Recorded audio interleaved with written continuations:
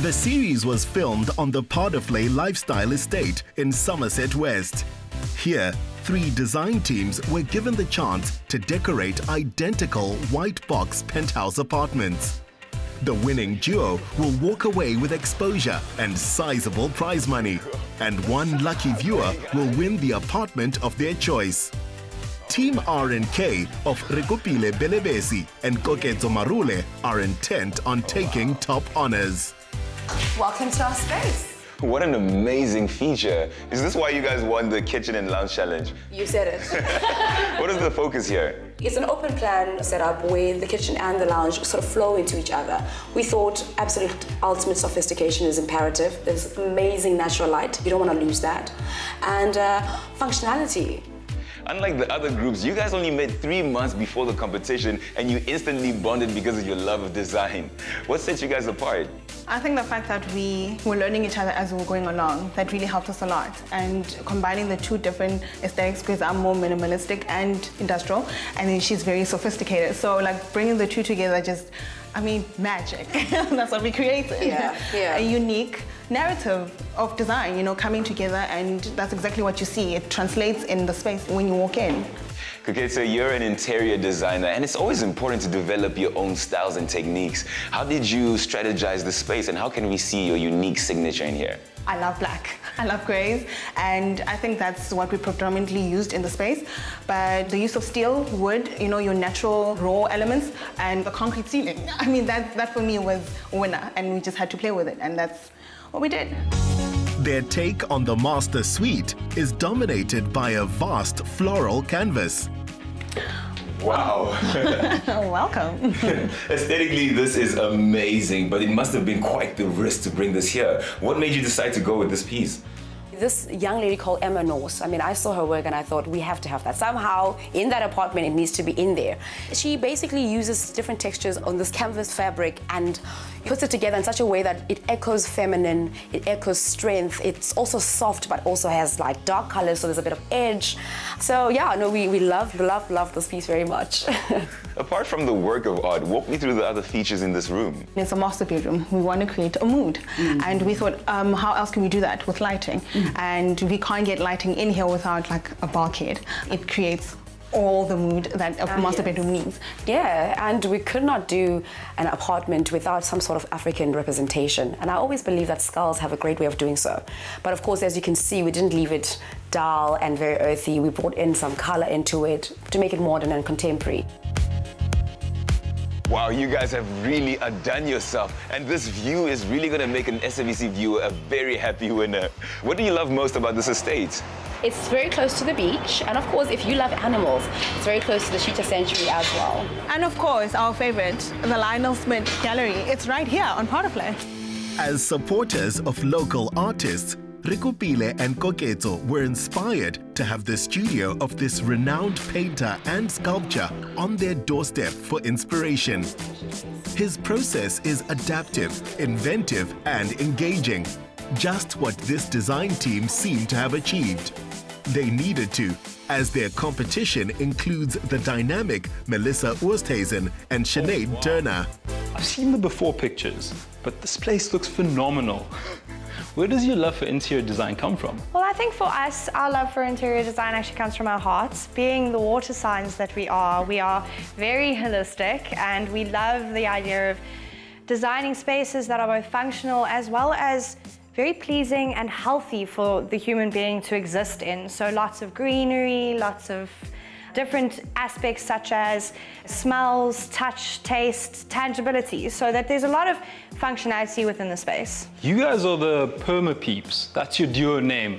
What is permaculture and how has it been incorporated into this phenomenal space? Permaculture for us it's essentially trying to design with closed systems in mind. If you think about nature, it's all cycles where the waste from one ends up facilitating and feeding the next process, so nothing is actually wasted in natural ecosystems. So it's trying to design your home space to make use of the waste instead of just wasting, I guess. So for us, I mean, with our permaculture principles, we've brought a lot of greenery into the space for human health and well-being, oxygen production.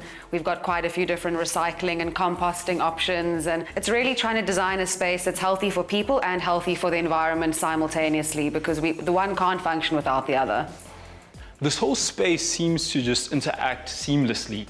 What was your vision for it? Being South African, outside cooking is a big thing. So really from the kitchen, keeping it open plan with no formal set-in-place island allows you to flow through to the living space and then work with the outside area so that this whole area just becomes an eating, relaxing, entertaining, engaging space.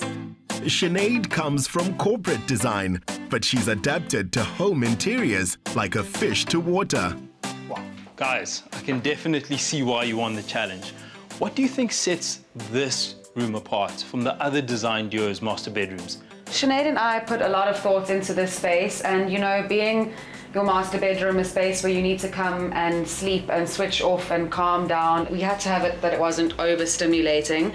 So we really pushed for muted, soft, natural tones and bringing in a lot of sort of gentle aesthetics of African nature, textures, and yeah, we just wanted to have a very sanctuary-like, comfortable, relaxing space that you could just come and switch off in at the end of the day. I can see how the perma aesthetic comes through with the stone side tables, the plants, and it moves so beautifully into the bathroom. Yeah, well, with our bathroom, we had used reclaimed slate tiles. So when we found these boulders side tables, it was a must for us to use because it just worked so well for that transition. And with our DIY headboard, we used a velvet fabric, which has a more mottled look, which also fits with our moss balls in our bathroom. So it's bringing in that natural element in a much more subtle, comfortable way. A uniquely African attraction on the doorstep of the estate is the cheetah outreach, where you get close to these cats whilst helping save our wild cheetahs. It got our doctor thinking how much he'd enjoy being a vet too. Oh, guys, if I was one of the lucky winners, I'd be here all day long. So Team Perma Peeps, you did a phenomenal job. And thank you so much for taking me here. This was a nice little treat. Awesome, thanks for coming. Guys, I'll see you later. Ciao. The third team competing for this year's top honors are friends Kihumile Mate and Nicholas Smith. They met at Design College and always wanted to join creative forces. What? What a transformation. Welcome. Are you good? Good, and you? How are you? Good, how are you? Good, I love what you've done with the place. What inspired the use of this kind of decor? How we initially saw this space is a space that brings different elements together that you would think should contrast, you know what I mean? Like different heritages, different colors, different finishes and textures together. And that sparked up a whole mesh kind of theme in the whole space that we tried to bring through with everything that's kind of woven and the woven textures. We have a whole net hammock structure going in. The collaboration for the lounge challenge with the woven recycled plastic bags coming in. And Afroliciousness was quite an intense theme that we wanted to push, which is fusing natural tones and pastel tones together and kind of bringing in our personal edginess and edgy style into the whole design, because it is a competition after all. Why would you want to be safe? I love double volume apartments. Apart from the natural light, how else have you maximized on this space? We played with different levels to kind of entertain the volume. So we've done like the living plant structure above the kitchen. And then we also did the hammock above the lounge. And then this art piece behind me also kind of plays with that volume, and also the rounded edges and stuff counteract the edginess of this plane. And then also like the structure for our hanging plant garden also has like a mechanism that runs up the wall and also kind of breaks different colors and entertains that volume. And it's actually an art piece in its own, you know what I mean? Wow. This artwork actually looks like a dream catch, and it brings so much life into this room. It definitely does. Glad you like it though, because there's a lot of hard work in there. I love this dark wooden ceiling. Oh, that was such a fun element for us, and we kind of took it on as a bit of a DIY project. It's a technique of sealing wood, a Japanese technique called sosugiban, and it's where you burn the surface of the wood, and that seals it and preserves it from outside elements. We use it in this space just to bring a lot of warmth in and that natural texture. So that is above the bed, kind of making that ceiling interesting, and then it wraps down with the built-in cupboards as like a black wrap to bring that kind of warmth and comfort into our space.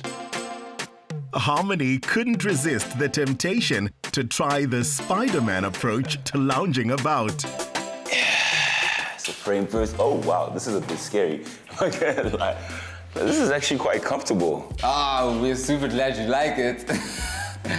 But actually, like, we just heard that people are going to the beach. We might need to leave you. Well, I'm all good here, man. Whoever wins this year's viewers' competition gets to own their choice of the 3 penthouses. With living here comes access to nearby Strand Beach with its warm and inviting water. As for the design teams, our visit was a rare opportunity to relax in what's been 3 months of proving their mettle to both the judging panel and the TV audience. Their careers will be transformed after this. Guys, now that I have all of you here, I mean, how has this whole experience been? It's almost like walking down memory lane. It's so cool to get a blank canvas like this on such a big scale and to display to so many people what we're capable of doing. It is crazy. All our thoughts and ideas are right there in front of you, like, wow. For us, we have poured so much of our love and hearts and souls and passion into this that we feel like it's our own home, really. We love it so much. And this area, I mean, you can't get enough. It's been so special, like basically a dream, really. See which viewer wins the Winner Home Grand Prize and which design duo's apartment they choose. Catch the grand finale on Thursday evening, right here on SABC3.